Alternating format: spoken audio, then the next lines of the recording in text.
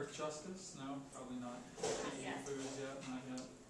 Okay, About a month or so ago, I went to the farm convention that they had up in Del Mar, and it was interesting. There was little, if any, attention given even to the concept of GM foods. Yeah. And it's almost like they're either in the dark or they don't aware of what's going on. It sounds like me, it's more of a need to educate. Now, I also had the pleasure about 2 weeks ago listening to Jeffrey Smith.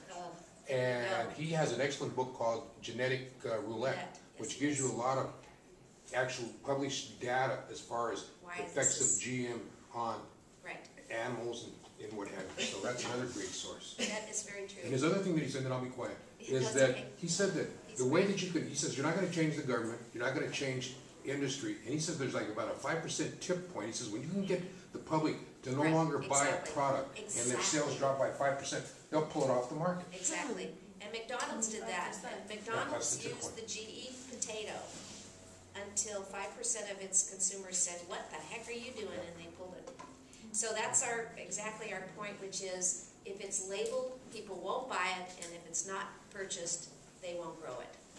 They'll find something else to do, but they aren't going to be contaminating what is, our concern, quite frankly, in the organic industry is it's a $17 billion industry that stands to lose everything through GE contamination. You will not be able to buy domestic organic food. You're going to have to buy imported organic food if it's truly going to be organic, because you can't be GE and organic. Yeah. How do they determine if organic has been contaminated? They test it. So there's just look for periodic markers. testing. Yeah. Right. Is it visible or something? Nope, not visible. It's in the lab. And if we can leave today, I want you not to leave hopeless. I want you to know work is being done. It's kind of stealth at the moment. But there are lots of people like you who are interested and affected and concerned. They're just widely spread across the country.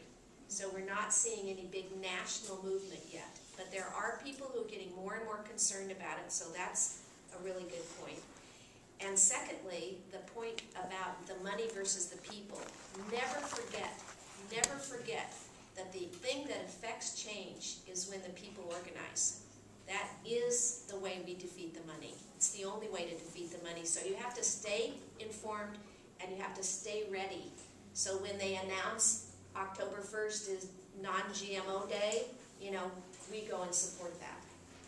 And then thirdly, if you could leave the room committed to the term genetically engineered, that would really be helpful so important. in the Messaging is so important. The way you frame it to people is vital. What word do you use? Engineered in a lab by human intervention with basic DNA across the species line. I'm glad you said that, because when I was protesting at the American Association of Scientists or whatever, there were so many scientists there who kept coming up to me and saying, people have been doing this for thousands of years. They didn't even know. And these are people who have been researching for 30 years in this field. They weren't even aware. So politicians surely aren't aware of the difference. And that's the message they're getting. This has been done thousands of years. It's natural selection. It's crossbreeding. It's what Luther Burbank did.